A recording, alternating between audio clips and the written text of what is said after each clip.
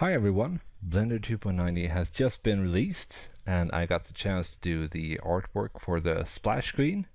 So I thought I'd take this opportunity to show you some tips and tricks that I used to create this artwork.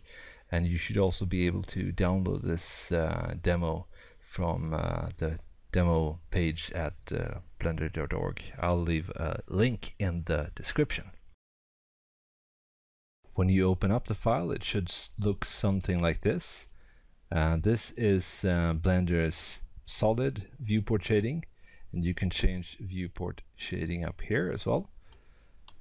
So you can change which render engine you want to use, and the render engine kicks off when you hit the render view. So here we go with Eevee. This is the awesome real-time viewport.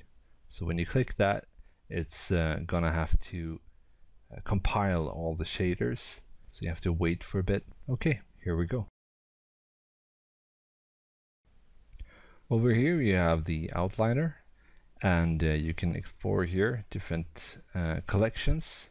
So here, for instance, is the glowing flowers that you can turn on and off. These are the hand-placed flowers, and here are some particle stuff. For instance, here's the fox with the hair, things like that.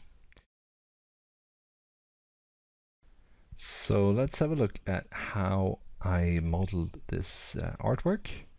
Let's switch to the modeling tab here, and here you can see I have written a lot of notes that you can read.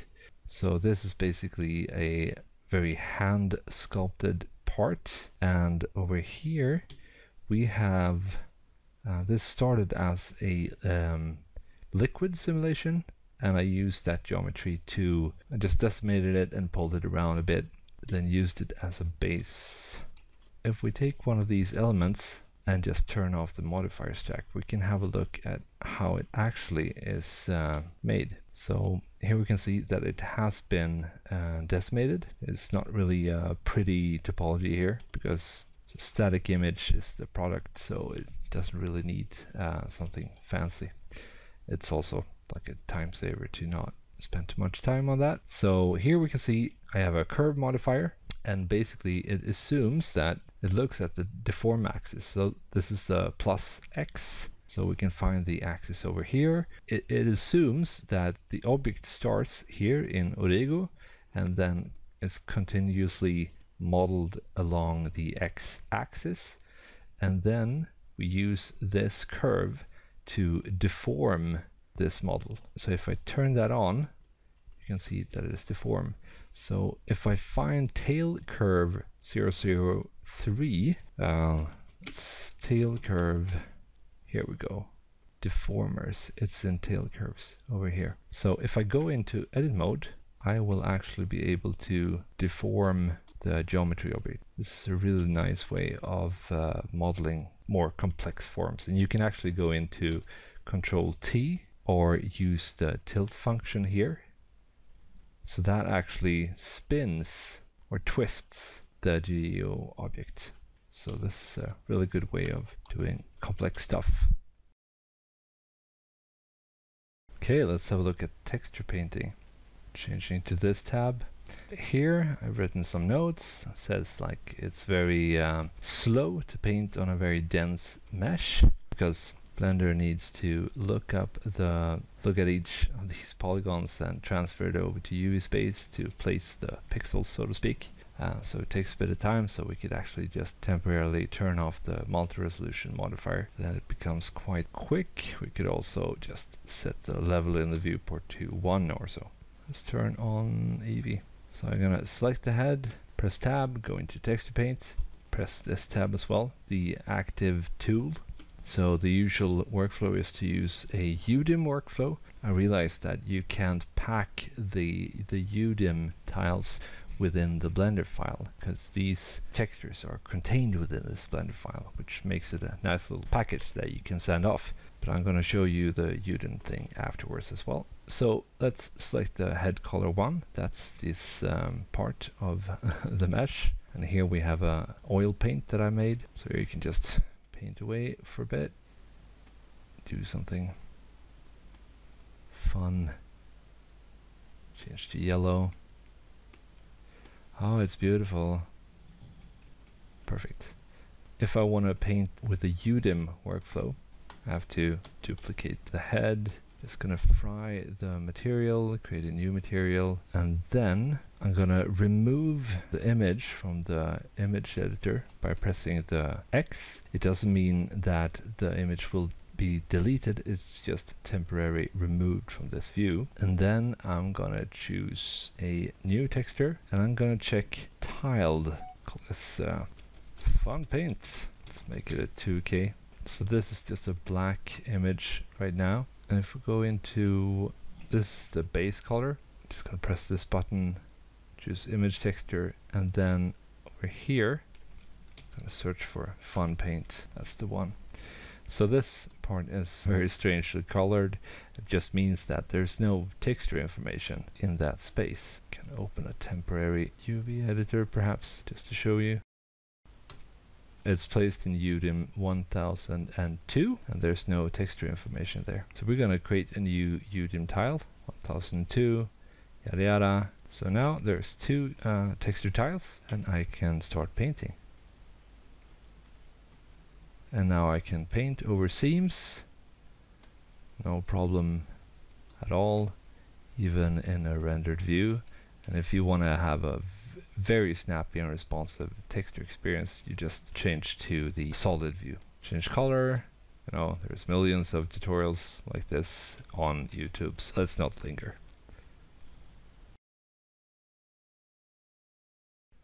Okay, so let's have a look at the shading on this artwork. Switching to the shading tab over here, I've written some notes here. Whenever you select an object in Blender, you know, it will auto-load the material. And if you want it to stay there, you just press this. But I've marked a bunch of different nodes as green, so you can know what you can have a look at and change. So this is the Fox color. If you want to enter a node group, you can do so with Tab. Since I wanted to pack the textures within the Blender file itself, I made like a UDIM texture setup. So this is just a texture that covers this part, and then the second, I think it's the ears and some of this stuff, and then the third part is, I think it's this, and then the fourth part is stuff over here. So you can actually like cut this, and then you can quickly see 1004 is apparently this part. That's fun. We can just color that really quickly, and we can reconnect the texture as well, so we get those colors back. And we can enter this node group as well with Tab. So Tab is down into the node network. So this is way too complex to go into, but you can have a look and try to understand how it's set up. If I want to go up side of this node group again, I just press Control and Tab. Then I come up here, then Control and Tab. So the green area back here means that you are inside of a node group basically. So now I'm back in the shader again. So what's the next thing we can play around with? So here's something. Oh, an ID mask. That's cool. What I did was basically build a node group that masks out the color that is selected here. You can do Shift as well, so kind of depends how much other surrounding colors that you want as well, and you can multiply this so it gets higher intensity. Change the hue and different colors will light up and become emissive. So that's cool. Oh, here's a color glow as well that you can play with. Bloom. Next thing we have over here, faked fog for more control. And that was actually Pablo's suggestion, since he said like, oh, we're gonna have the Blender logo here. It would be nice if we could fade this out a bit. I really wanted more control than just adding fog. This is actually using, oh yeah, this value only goes between 1 and 0. Once you go over 1, it just clamps at 1.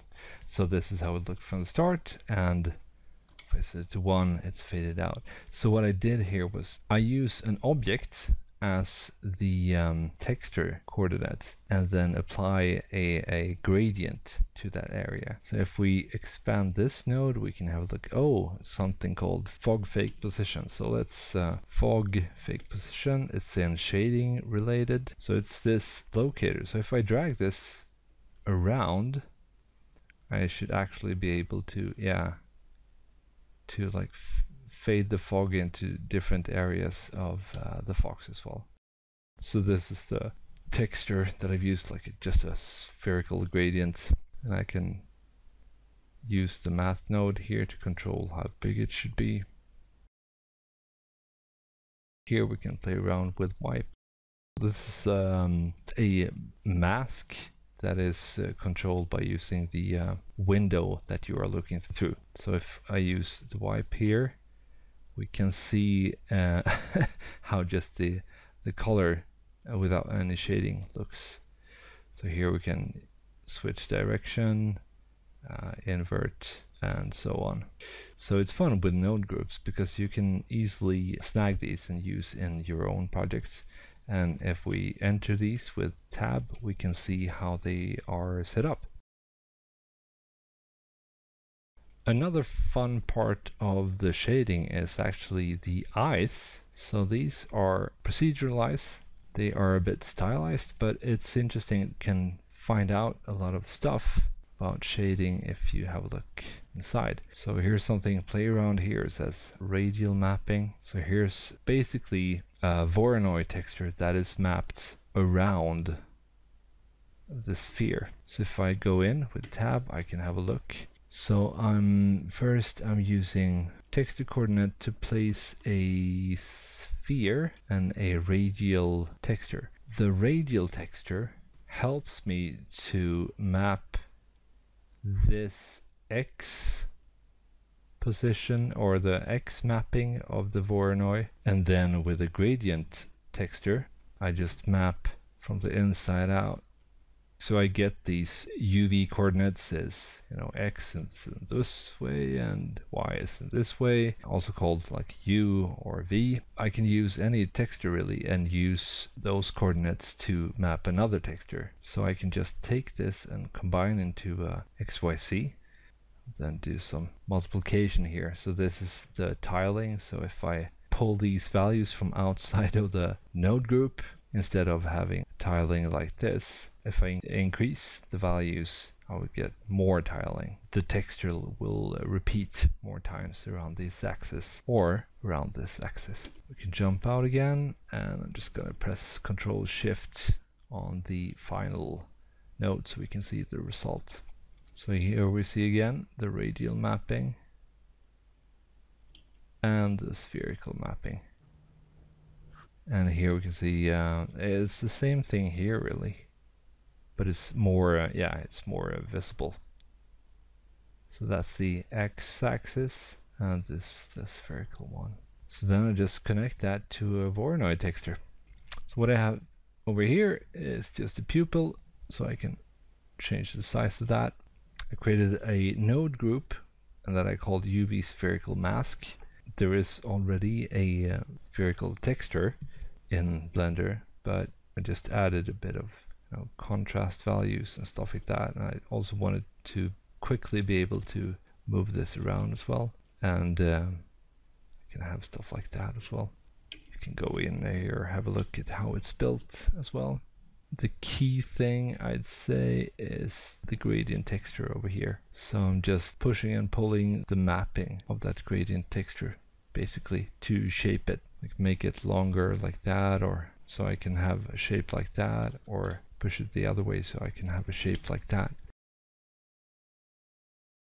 Let's have a look at animation. When you move the timeline, press this play button. It plays some bit of flappy animation on this part. It doesn't really update all that fast now since we have the render view on. So if we want it a bit more snappy, we could turn on solid mode instead. And I've turned on random colors here as well. So now if I play it, we get more of a real-time feedback. If we take this object and investigate how this is made, we can turn off the modifiers. And once it's laid out here, we can see that it's just still and displaces like this. And then we have the curve modifier that deforms it like this. So you get the impression of this type of deformation. Let's have a look at how it's made. It's just a displacement modifier, and it uses the coordinates of an object, and that object is called disp x location or look 001. So if we expand deformers, we should find it somewhere. Here it is. So it's actually this object over here, and we can see that it moves across the world space per frame. And if we investigate over here, we can see that it's an expression. If you want to create a driver expression, you start with hashtag like this, then write frame times, and then it's 0.1 plus 3. Just wanted some type of seed, I guess. So let's have a look at compositing as well. So if we change to the compositing tab, we can see the compositing nodes here and some image. The interesting thing about Blender is that it has the entire VFX pipeline in it. As long as you have activated use nodes in the compositing, whenever you do a new 3D render, it will automatically be composited. So I'm gonna hit off a new render. Okay, now the render is done. We can actually shut that down. Here, I can press Ctrl Shift if I have the Node Wrangler add-on activated. It has this viewer that will be automatically connected. So in order to see the viewer in the image viewer, you just write viewer here and you see the result. So this is the raw rendered image. And then we can look over here, a slight vignette thing that I made here. Got some blur and stuff. It's very hard. A bit more soft. And then here over here, I think I just mix the vignette stuff with the original image. So that's before, and this is after. Then I add some bit of lens distortion, and then I do another lens distortion. I sharpen, off, on. You can really go crazy with this one. Then some grading. So this is before and after. There's a bunch of helpers down here. So you can see the histogram, the waveform, spectroscope. You can do a sample line like that. And that's it.